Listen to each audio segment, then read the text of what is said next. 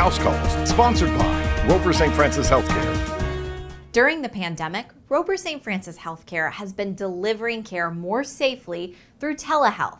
Dr. Amy Forren says this type of medical service will continue to benefit patients into the future. It gives patients much faster access, convenient access to their health care. Another thing is safety. Essentially, it was a way to separate people to decrease traffic through the office. We were able to keep our fragile patients at home and decrease their exposure. For patients, particularly patients with busy lifestyles, it's been very, very convenient for them to access their health care on their terms. It's much easier to get in for same-day appointments, so I can see us utilizing that long term. I hope that one of the things that comes out of it is patients are going to have faster resolution of their health conditions.